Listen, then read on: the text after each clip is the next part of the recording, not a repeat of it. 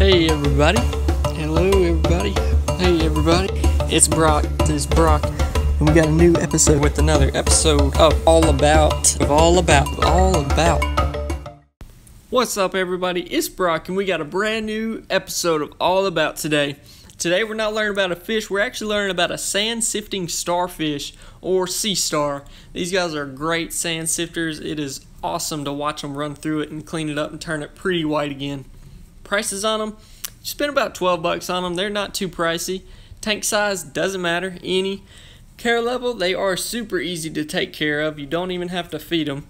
Temper, they are very peaceful. Reef compatible, yes. A good thing about these guys is they don't knock over your stuff kind of like a fighting conch would do. They never seem to knock over your corals or push sand over them for the brains and stuff that are sitting on the bottom. Temperature, you want to keep it 72 to 78, DKH 8 to 12, pH 8.1 to 8.4, and your salinity 1.023 to 1.025. Make sure you keep it right in there. Too big of jumps can really hurt them. A lot of times if you change it up too bad or your water levels are not good, they can lose their legs. It's a great sign to see if something's wrong with your water. Make sure you slowly acclimate them. They do need it so that salinity doesn't jump on them and they're not used to it yet. Diet, they are omnivore. They're a scavenger. They're going to be running around eating stuff in the sand, eating detritus, eating leftover food that the fish didn't eat, anything like that. If you don't ever see him, that's the best thing because he's staying under that sand and finding plenty of food. I have noticed that whenever they do start running out of food, they will start to climb up your glass, kind of like they're eating the algae that's growing on it. So if you do see that, you might need to throw some pellets down there below him, something for him to run over so he'll stay on the bottom because that's where he really needs to be. Max size, on the internet it says a foot long for some reason. I have never seen that. If you got a foot long sand sifter in your tank, you need to send me that picture because I want to see that. Biggest ones I've seen about 3 inches. You won't ever see anything that big. Compatibility, just ask. You can put multiple of them in a tank. Just make sure you have plenty of sand bed for them to run around in because eventually once they run out of room and they're running out of food, they will eat each other, so watch out for that.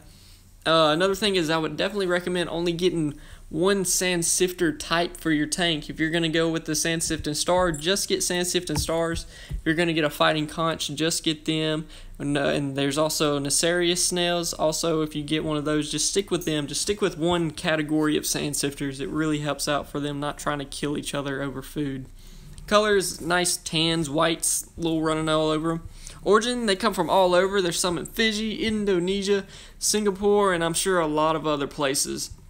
They do need trace elements.